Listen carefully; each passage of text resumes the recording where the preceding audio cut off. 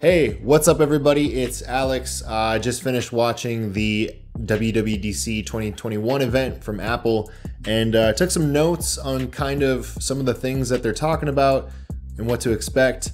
I think the theme of the event definitely seemed to be sharing.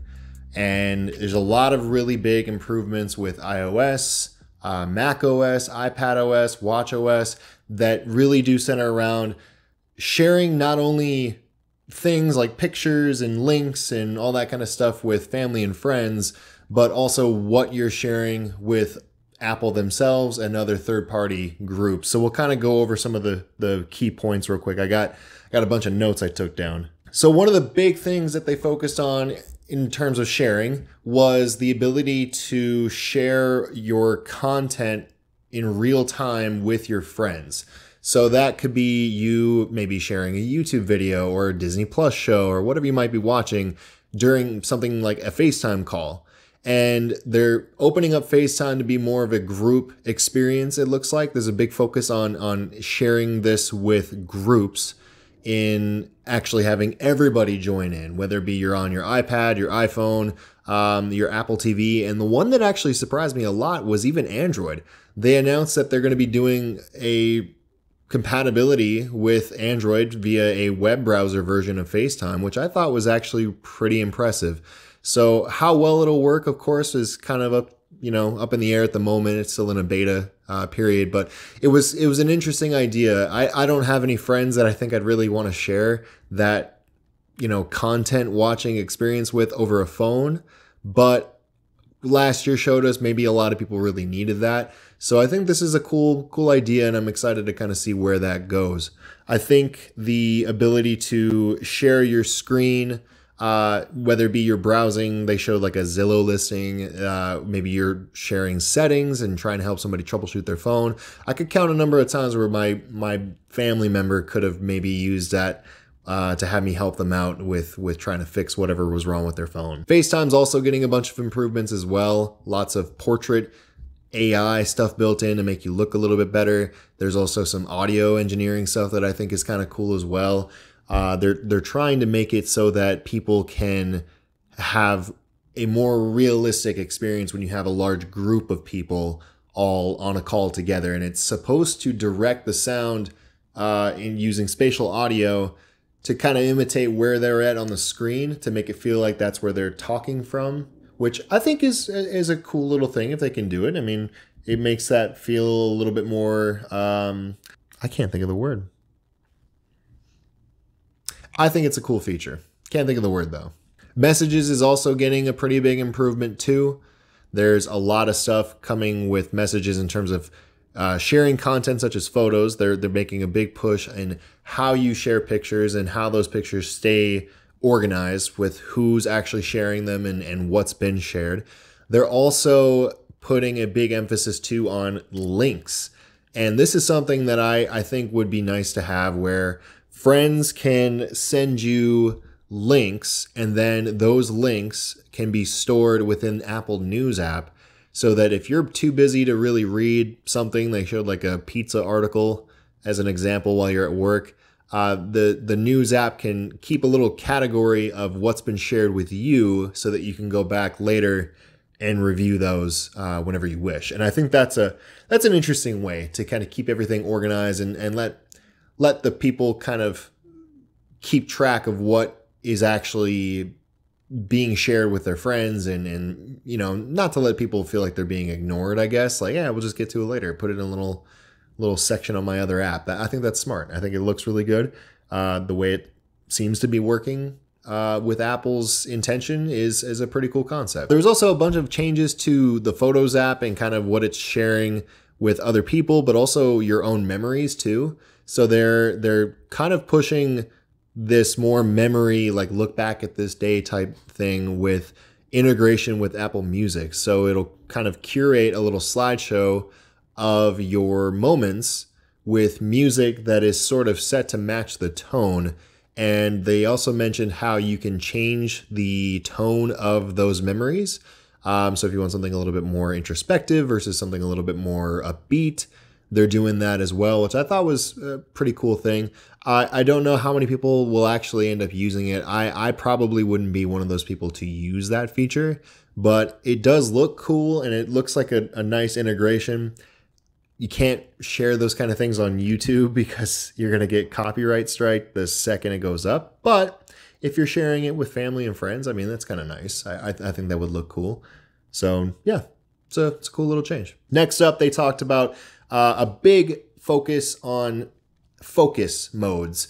They are trying to push a more mindful approach to how our devices kind of interact with us. Now, I am one of those people who my phone is on silent all the time. My phone answers to me. I don't run to it when I need to go pick something up. So I can see this being a pretty nice change to the operating system. It's even set to be customizable to where you can kind of pick what the moment is supposed to be for, and then from there it'll kind of curate what apps should actually be allowed during those moments. They have one for like work or for coding and all that kind of stuff. And what's cool too is that it's also going to focus on the cross compatibility of it all. So if you've got an iPad, an iPhone, and a Mac, those modes can be shared across all three of them, which I think is a pretty cool feature to have for sure. The camera is also getting some text selection features, which I think can be useful to a lot of people. So you take a photo of a wall of text and you can highlight the text right in the photo directly and then copy, paste it, share it, whatever you got to do. That could be pretty useful. I've always been hesitant because Google's had that kind of for a while too, and it works to mixed results. So how well it'll actually work with this is kind of up for debate. Big changes to Spotlight search. Looks like they're integrating more search results for people as well as like celebrity information, movie information, all that kind of stuff. So that was interesting to see. One of the big ones I really liked was the fact that the Wallet app is now going to integrate a bunch of new car keys, door locks. They had corporate badges that they were advertising on there too. And it also looks like they're going to be working with hotels to bring in hotel keys, which I think is a really interesting idea. But the big one that I've been waiting to see if this would ever become a thing was your driver's license. I would love to be able to just have my ID securely on my phone, and that's all I have to carry around. That's like one of the only reasons I carry a wallet. And that's kind of what they said too in their presentation, was that this is kind of the last step to getting people to truly ditch a wallet. And I agree. I would love to be able to be one of those people who walks around and just has secure phone, locked, and ID's already on there. The question is how many states are actually going to start with this? I don't know if Minnesota, that's where I'm at, is going to be one of them, but it would be cool to see a little test run of how that would work, because I think that's a really interesting concept. Weather app is also getting updated too, if anybody cares about that. A bunch of new graphics, new animations, so it looks a little bit prettier, so that's nice. Maps, along with that, is also getting a pretty nice facelift from the looks of it, for not only this new globe structure that they've built for it, but it also is getting a bigger emphasis on city detail. And they showed San Francisco, which had a lot of nice little, cute animations for the Golden Gate Bridge and how the differences look with buildings at night versus the day. I think one of the ones that's probably pretty useful is the street markings they showed. So crosswalks and turning lanes all have pretty clear indicators on them themselves. So I think that is a more practical change that actually might have some cool benefit to it. They talked about AirPods as well for a brief moment, and AirPods are going to be getting a couple better features for the Find My blank app. So Find My iPhone, Find My AirPods, all that kind of stuff. It sounds like they're going to be a little bit easier to locate. Another one too that they showed was for people who are hearing impaired. It's going to have a more useful conversation boost when you're wearing AirPods. So it'll try to focus more on people who are talking to you. And hey, if that helps people out who don't quite have hearing aids yet, awesome. That's a cool little feature to have, and I think it should exist. They also showed new spatial audio for the Apple AirPod Max. And on top of that too, Dolby Atmos is being integrated into Apple Music. So there's a bunch of artists that apparently already have music that works with Dolby Atmos. So that's kind of cool. I don't know exactly how much of a difference that makes when I don't know, spatial audio with music is always, to me, been kind of a weird experience. Like, I have a friend who swears by those 8D audio videos on YouTube, and I'm not a huge fan of it. But Dolby Atmos in a theater where you have, you know, however many speakers actually creating that effect versus a virtual version of it, I don't know. I've had it to mixed success, so I'm skeptical of that one, but it's cool nonetheless. So, interesting little feature. iPad OS got a bunch of nice little updates, so that there's going to be more widgets that you can add directly on your home screen, larger widgets because of a larger interface, and they're bringing over a very classic and timeless Android feature that I'm sure a lot of Android people are going to be like, well, we've had it first, the app drawer. Yes, they finally have what's called their app library, which I don't know why this took them so long to want to do, but to me, that was one of the big things I hated on my iPhone, was that you just would have constant pages of apps that would just take up all this room. So the fact that you can now just kind of delete pages, you'll have them all still in an app drawer where it's categorized alphabetically or whatever it might be. I think that's a much needed change, and it's a change I'm glad to see. So congrats, Apple, you did a good job. Multitasking is also getting a little bit easier. There's actually quite a bit of multitasking emphasis put on with the iPad OS 15. It looks nice. It looks very well done. And for somebody who's got a Samsung phone it's always had multitasking on it, Apple's done a pretty good job of making that actually seem like a easy to use feature. It looks pretty seamless. I'm excited to see how many apps actually integrate that. And they have that new shelf feature too, which kind of keeps windows that would come up with apps. I think they showed the email one. You could sort of minimize that window onto a shelf and then access it later. I think you could even take two apps and put them on a shelf by itself and then pull it back up whenever you want to. So multitasking does seem pretty fantastic. They also brought up the Notes app too in productivity, which apparently is getting a big refresh with a bunch of new features, including the ability to mention people in your notes, which I think is really nice, and the ability to take a quick note on an iPad by just sliding up the bottom corner of the screen, writing your note, swiping it away, and then they're having that sort of continuity across your iPad, your iPhone, and your Mac. So that's a nice little productivity feature that I think a lot of people might actually use quite a bit. Some changes to Translate as well. There's going to be more languages, and it's going to be a system-wide translate feature. So if you use that, that's going to get better too. They're also introducing something called the Swift Playground, which is intended to help people learn how to code iPad apps on an iPad. It's kind of like baby's first app. So it's supposed to walk you through from a beginner standpoint all the way to advanced on how to write in Swift. And I don't know anything about coding really. I've tried my hand at it and I'm not very good at it. They made it seem like it was a piece of cake. So that's kind of cool. I think the more you can put in people's hands to give them the tools to create stuff, awesome, go for it. That's a sweet little thing to have.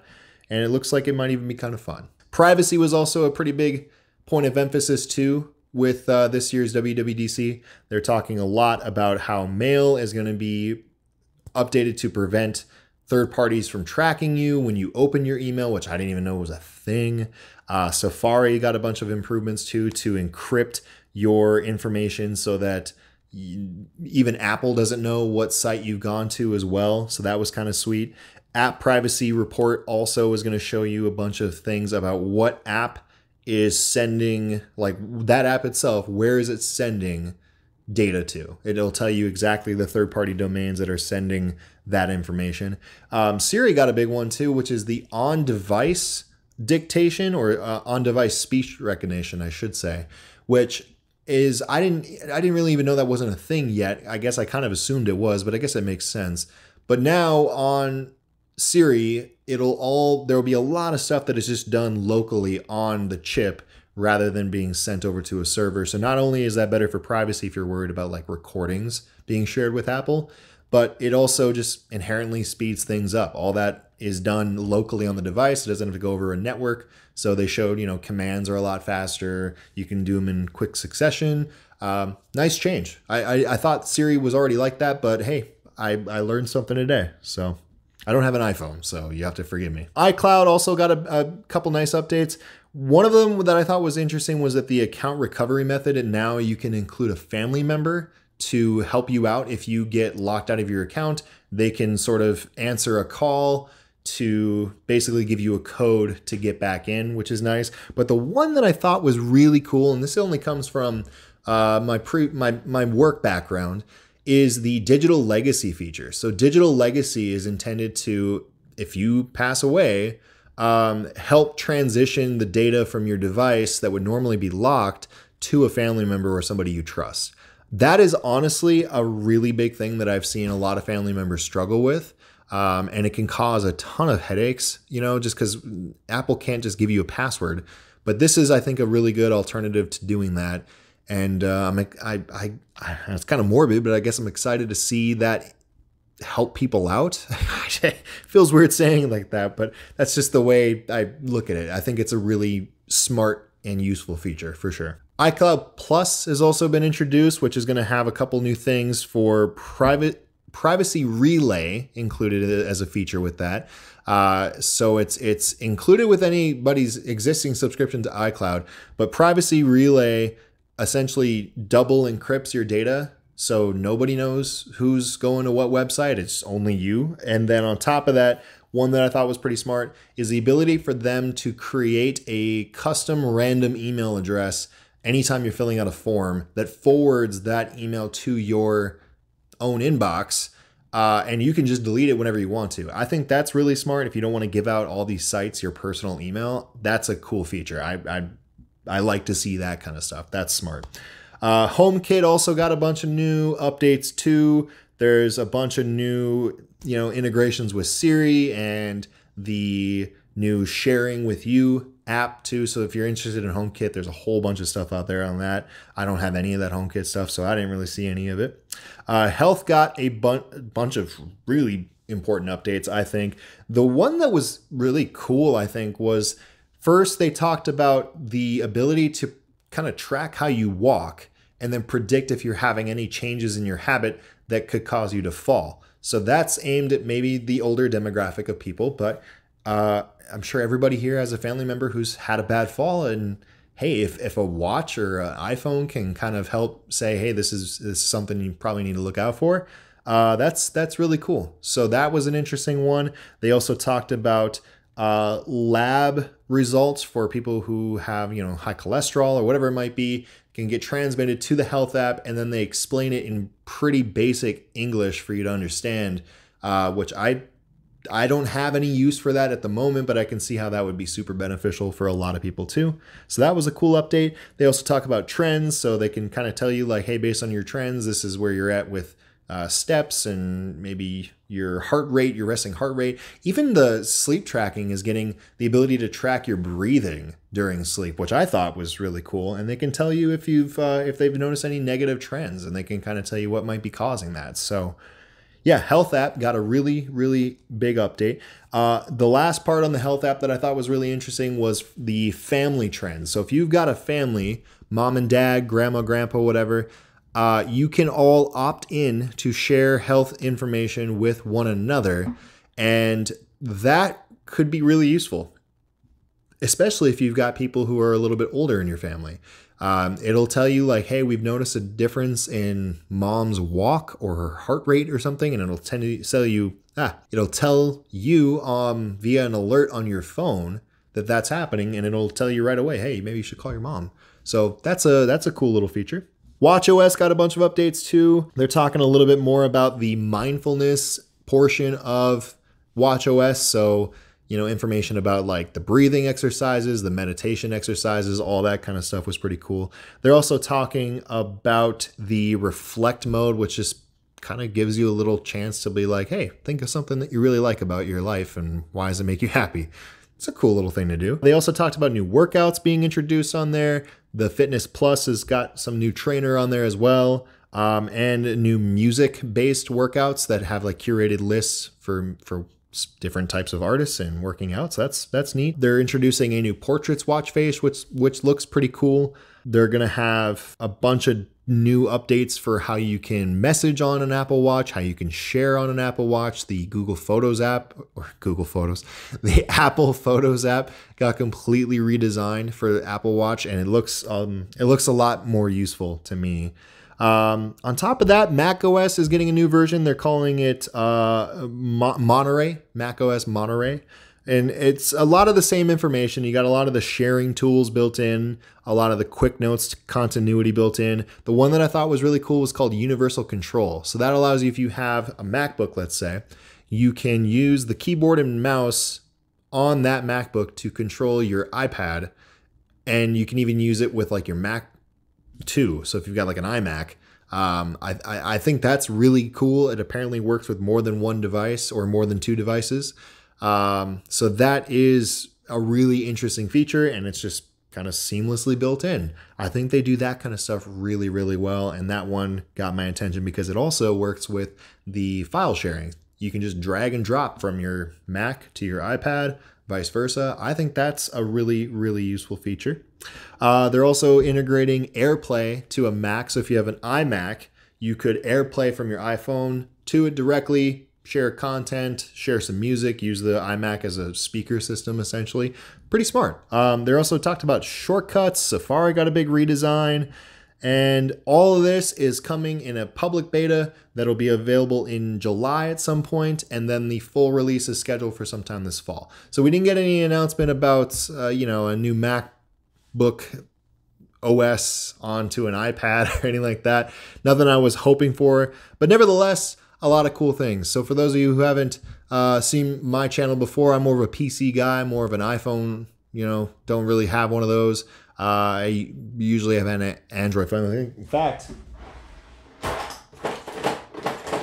the last iPhone that I've used was an iPhone 6. Not even a 6S, just an iPhone 6. So haven't had an iPhone in quite some time now. But I think all these changes are really cool. I really, I think iOS is heading in a direction that I personally like a little bit more. It has some similarities with Android that I think are pretty useful.